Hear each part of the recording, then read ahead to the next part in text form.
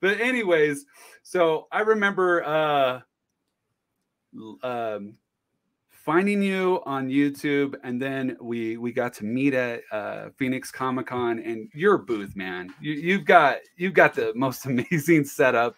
You're not doing so much tabling anymore, right? No, not really, not really. I've kind of I noticed I started getting into doing other stuff like creating digital products and things, and I realized that the amount of effort and everything that went into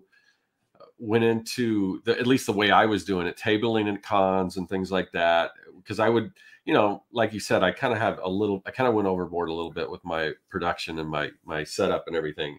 So, I mean, I would, the week or whatever before even the convention, I would set everything up in my living room, make sure everything works. And then I started to think, all this time I'm putting into it, I mean, I would do okay. I would do okay at cons, but then I just realized the amount of effort I was putting into it, and then and I also was getting diminishing returns because every single year it would just kind of, it would just get the conventions kind of changed and became less people interested in comics.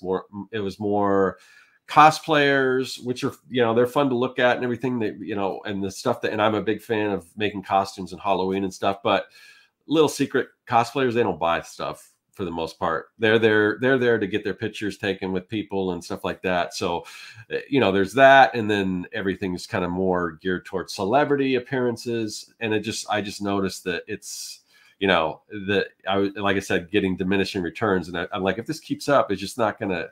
So I made I didn't know at the time, and I made probably the best decision I can, because at the end of every convention, you kind of re-up for the next one. And so you like take a decent chunk of what you made at that convention and put it back in for next year. And then I'm like, and I just decided, you know what? I don't think I'm going to this year. I don't think I'm going to do. Not going to do next year. And it turned out next year was 2020. So that was actually the same time as me. I did the same decision as you. That is funny. Yeah, that is funny. And And I've done, I have done a convention since then, but it was one where I was sort of invited to just to sign at a table for my local comic store. So I didn't bring my whole setup, and I didn't have to pay the booth fee, and basically I was just kind of hanging out, kind of helping them out and stuff. And I guess if I ever return, maybe I'd scale it down. And I think part of the problem was I have so many different SKUs or products or whatever, because I was just doing a lot of different things, and it's hard for when you get sensory overload when you go to these cons, and it's like if it's like, oh well, they'll look at my booth like, well, I don't know what this is. This isn't Batman. This isn't Spider-Man.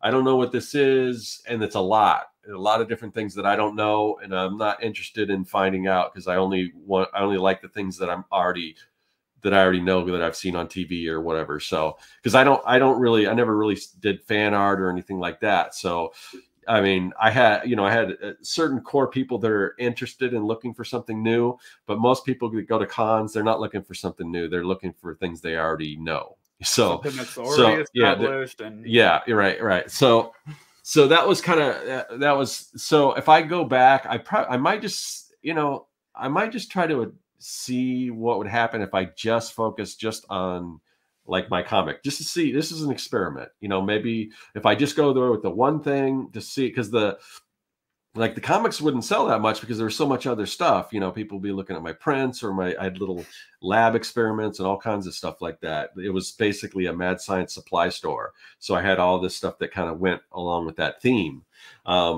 And maybe Comic Cons aren't the best place for that. I think if I would have started doing like science trade shows and things where I would be the only one doing anything like that, I think I would have cleaned up. So but I never got to that point because 2020 and everything. And now if I ever go back, I might just see what would happen if I just went there with my comics. And maybe I also have a series of comic workbooks that have they're little workbooks that I sell on Amazon or whatever. And they'll be like lettering guides, like almost like a line notebook, but it's sized for comic book lettering, or I've got like different panel layouts that you can use. So I've got a whole series of different printed books that you can like work you can use to practice making comics and things like that. So if I ever go back, I might just do something with just my comic and the comic workbooks and see what happens. But I'm not, I don't know, I'm not really in a hurry to do that. So that's what I'm noticing for my own self.